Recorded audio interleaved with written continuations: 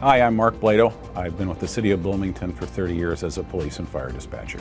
We answer calls for service, emergency calls, like 911 calls. Somebody calls 911, they may be reporting an accident or a dog in the street or ducks crossing the street or their house is on fire. So it varies, whatever kind of call you can imagine, we get it.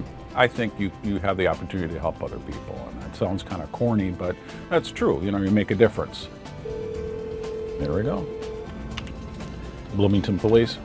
1986 is when I started. I got married, moved, and quit one job and started another job all within, and went on a honeymoon all within 3 weeks. So it was kind of stressful. I don't think I could do it now. We started with remember the old monitors that had the green print on it? That's what we started with. This is my third computer system. Everybody had a telephone then. Well, everybody has a cell phone now. They may dial their phone by mistake. They put it in their pocket or their purse or whatever. You can hear them singing in their car or whatever it is. And instead of having one person or two people call in an accident, from a payphone, there aren't payphones really anymore, very few.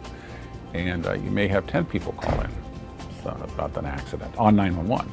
The cell phone now only puts you in a rough area. And if you have the location, it only tells you horizontally, it won't tell you vertically. So if they're on the 10th floor of a building, it'll put you that they're maybe at the building, but you won't be able to tell that they're at the 10th floor.